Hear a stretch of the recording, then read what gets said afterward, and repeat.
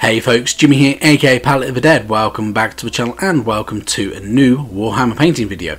Now, as per usual with all the videos, if you like them, hit the like button, subscribe to the channel if you haven't already, and of course drop a comment down below. Love hearing back from you guys, it goes a massive way to help the channel too. And without further ado, let's jump into it. So, for this video, for a new painting video, I decided to go for something slightly different from what I normally would. So if you've been watching all my Mortal Realms videos, you know that I've been collecting the Stormcast Eternals and the Nighthaunt armies that have come with that magazine.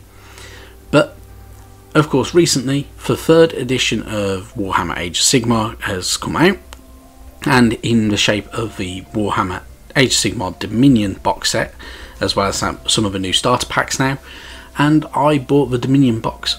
So recently I released a video where I showed off how I painted up Indrasta, the Celestial Spear, a fantastic centerpiece model, and definitely one worthy of anybody's time if you want to paint it, and it is a perfect addition to Stormcast Eternals.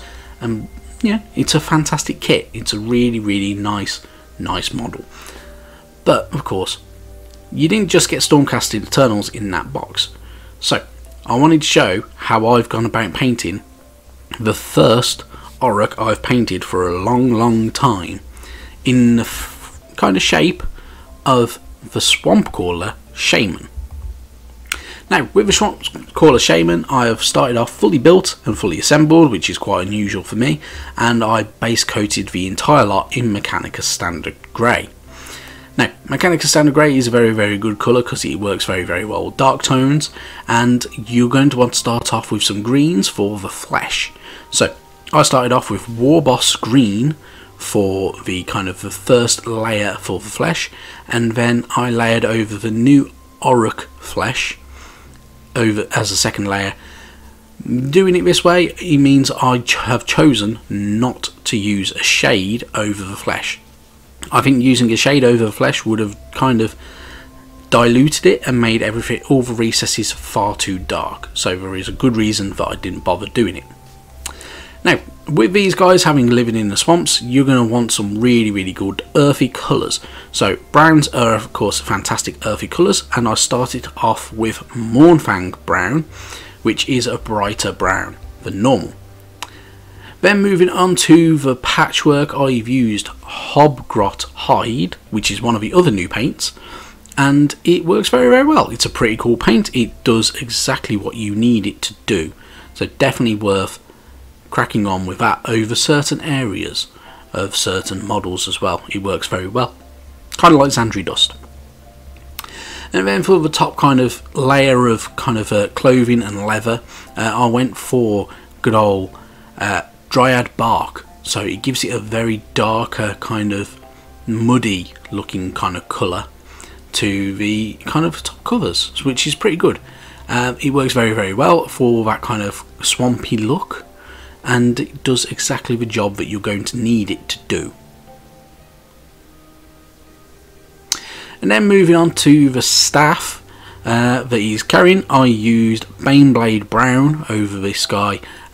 It works very well. It's a bit different. It stands out more from what is currently used. You could use, if you wanted to, Ghur Brown, and it would be slightly lighter and slightly different. Entirely up to you how you want to do it, or you could use greys if you wanted to. Completely your choice. Works very well no matter how you do it. And then once all of them were done, I literally just layered over with Norn Oil. So Norn Oil, of course, goes into all them recesses, darkens them up very well, gives them a lot of shading, and it makes it look pretty cool. So as you can see on that staff, it goes into all them little knots and them kind of grooves and everything like that, that works very well for when you're doing this kind of work.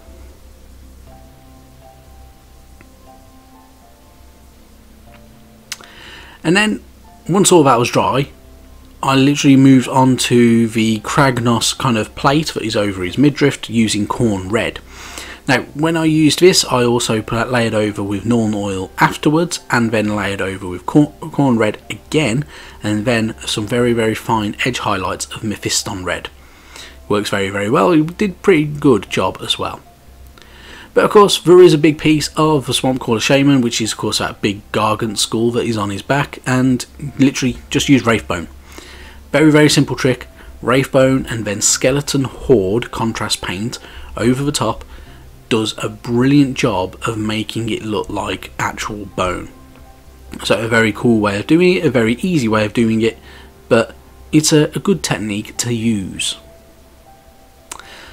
And then once all that was dry, it was time to move on to kind of that kind of hand that is on the top of the staff, and I used Hash Hut Copper for that bit. Some of the other metallic work, of course, I've used Ironbreaker for the ring that he's holding everything together in that hand, over his kind of the little dish that he's holding, that he's pouring out his spell, and a couple of the other parts to him as well, like the dagger that he's carrying, that type of stuff. Use Ironbreaker, it works very, very well. Layer over with Norn Oil, highlighter back over with the metallics that you're using, and it does a pretty good job for that kind of character. Now, of course, there are other steps that you can utilise, and it's entirely up to you and how you want to interpret it. Have fun with it. Really, really good model, though, to have. But, of course, if you're going to have a Swampcalla shaman, who is a fantastic model all in itself, you are going to need to have his little buddy, the pot grot, along for the ride. So, of course, I also painted up that guy as well. So here he is. With this one, I've started off with the flesh being Orruk flesh, the new paint as kind of a base coat over Mechanica Standard Grey, and then I literally layered over all them areas. It stands out pretty well. It makes him look very, very different as well with him being a grot. You want him to stand out a little bit different from the rest of the Orruks.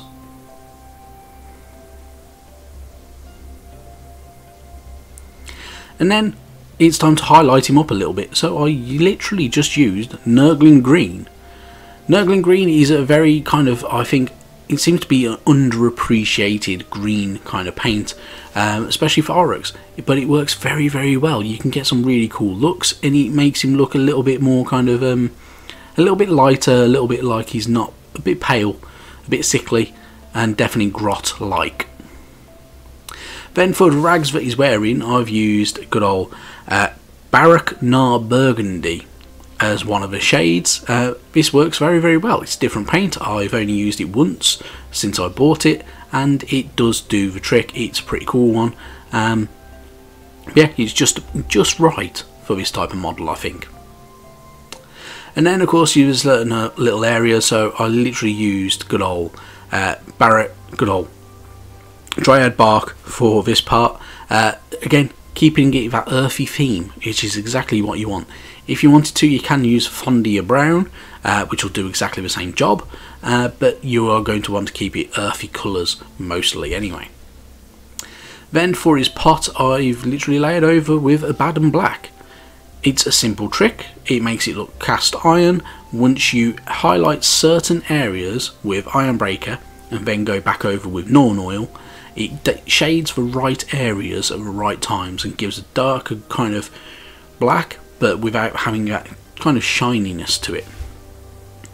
And then there's all the different little pouches and bags and everything that he's carrying on his back. For this, I've used Mournfang Brown, I've used some Fondia Brown, I have used some good old Xandri Dust, and I have also used some Wraithbone for these guys. It works very, very well. It has a good trick to it. Once as soon as you kind of shade it over with, say, like Agrak's Earthshade, for instance, or Norn Oil, it does have a nice little kind of, gives it a bit of a groove and kind of blends it all in quite well. For things like the ladles and the pots that he's carrying, and of course he's carrying a spear at the end of the day, I've used Ironbreaker over that metallic work.